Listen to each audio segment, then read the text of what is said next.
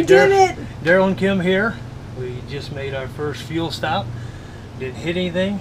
Nobody got hurt during this fueling. I was panicking. We just took our time, went real slow, watched which way the wind was, picked which dock we wanted to fuel at, and we drifted right in. Kim deployed the fenders, and here at the wharf, we're at the wharf right outside of Gulf Shores.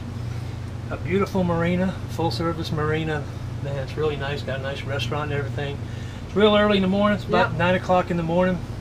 So we thought we'd get $2.95 for diesel. Yeah. So we thought we'd stop in here, fuel up so we wouldn't have to worry about it all the way home, and beat all the crazies in here so we don't have to fight them later on. So now we're good all the way home, topped off, engine's running good, got off the docks real good.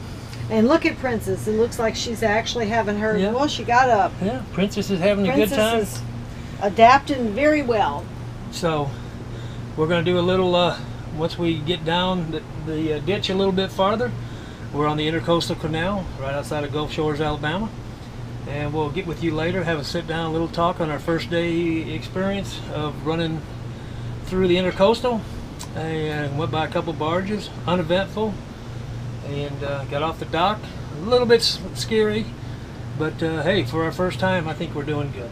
Yep. So anyway, very well. We had a good night's sleep last night. Slept very well on the boat. Oh yeah. Had a great time. Better than in the camper, I think. Had some fajitas. Yeah.